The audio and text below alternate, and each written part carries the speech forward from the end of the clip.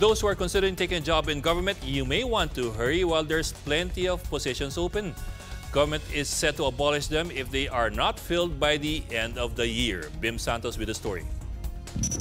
Hundreds of thousands of vacant jobs in government may be in danger of being abolished if left unfilled. Budget Secretary Ben Jokna says there are now 264,000 plantilla positions that are yet to be filled. Of the total, nearly half are teaching-related jobs, followed by general civil servants, military and uniformed personnel, and lastly, medical workers. We cannot deliver our programs and services as efficiently and effectively as possible without our civil servants there doing the work.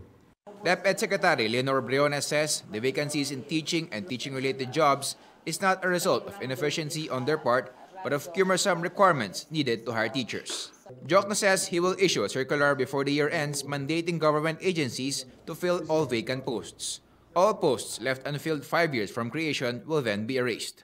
We don't want to keep them in our books for a long time, right? So if they've been unfilled for the last 5 years, then there's good reason to abolish the position. Jokna says the reason for the staffing deficit may vary per agency, though recruitment issues are likely to top since certain areas may find it challenging to have sufficient number of competent personnel. Amid the shortfall, Jokna says they are still bound to add more jobs next year. The most number of jobs in next year's budget are teachers and policemen with 10,000 each, followed by firemen and jail officers.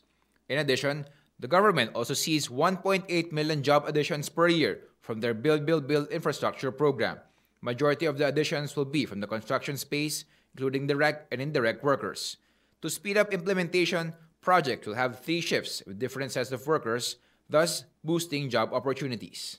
Merong isang assumption ang ating economic cluster na kung saan para yung mga project makumpleto within the term of the President, kailangan hindi one-day shift tayo, ma'am.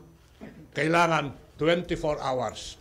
The Labor Department said they are also looking to encourage part-time workers from the likes of out-of-school individuals and students to fill low-level jobs. Bim Santos, We Are One News.